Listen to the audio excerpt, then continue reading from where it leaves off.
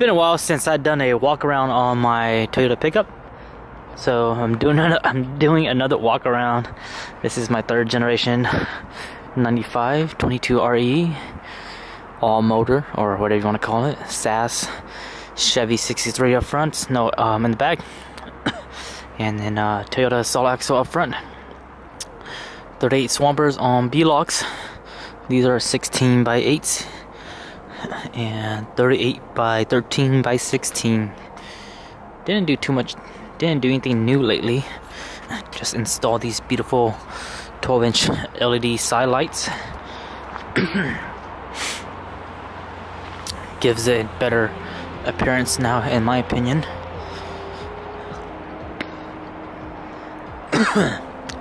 Oh, I also went ahead and since it's getting dark in Alaska now, I went ahead and got rid of my tent. So my tent is this color. I think it's 20% or so.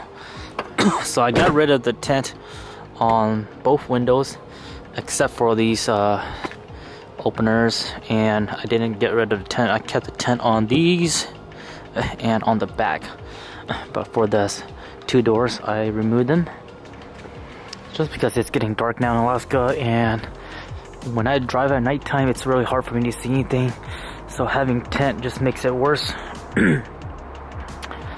Other than that, oh, I did install some new bump stops. The last trip we did out to Eureka, I was hitting my tie rods, and that was because I didn't have any bump stops. It's really dark so you can't really see it, but I made it from DIY. I made it from 2-inch square tubing. 2-inch square tubing. I actually did a video on it, I think. No, I didn't do a video, but maybe I'll do another video next time. But 2-inch square tubing with some bump stops that I got for free at GTF, and then bolt them on and welded them on. On the rear, I did the same thing as well, except for the rear, I went with 2 of them. So you have 4 inches of square tubing plus the bump stop itself. So that's a total about roughly 6 inches of extension.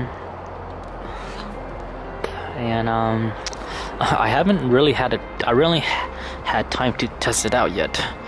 Haven't had any time to flex it out, but I haven't done any off-roading lately too. It's been about 2 weeks since the last trip we did. I also did go ahead and install some new eye bolts just to help with tie downs and bungee cords. So got 3 on each side. My truck is loaded up though. It's loaded up with my generator, my chainsaw, my canopy, my tent. Just bought this new Mr. Buddy. I have 5 gallons. I have 25 gallons of gas. one 5 gallon, 20 gallons here, and then I have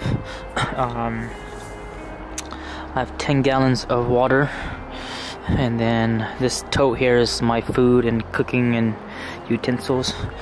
So I'm pretty much packed up for the next expedition trip that's coming up in the next 2 weeks. So I will keep you guys updated, but for right now I'm not giving you guys too many info on that. I didn't know if I showed you guys this, but this is where I keep my spare tie rod. This is my original tie rod that came with it.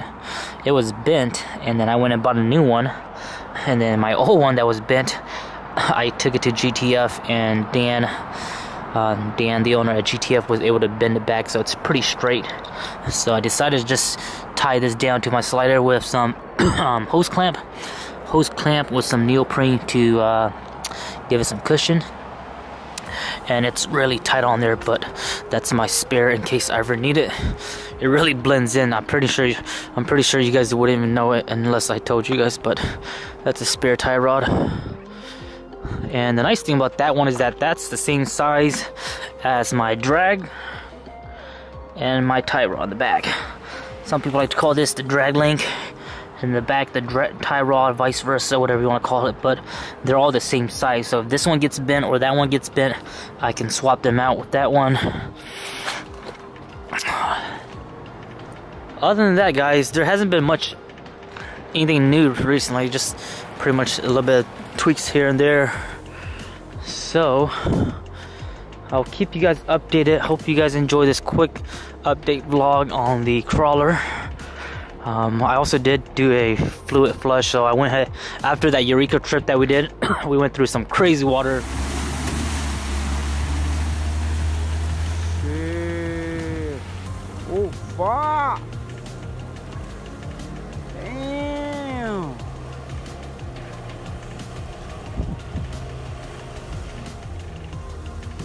Damn!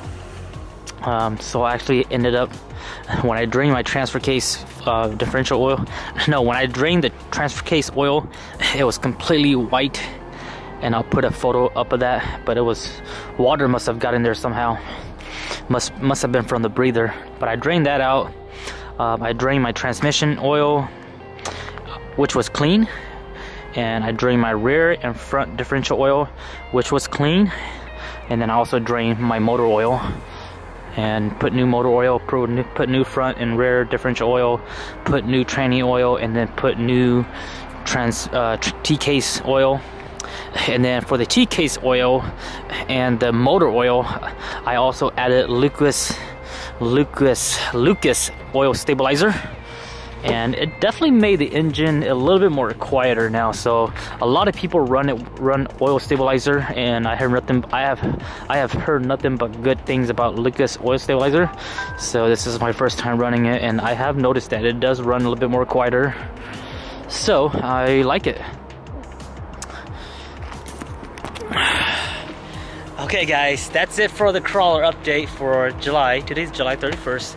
Last day of July, guys. It's almost August. It feels a bit chilly already. I'll see you guys next time. I'll keep you guys updated. Make sure you guys watch the Instagram stories at NuttyNu, and also at NuttyNu Instagram 4x4, NuttyNu_4x4. Keep you guys updated on the loop. I'll see you guys next time. If you're new to the channel, subscribe for more videos. Bye bye.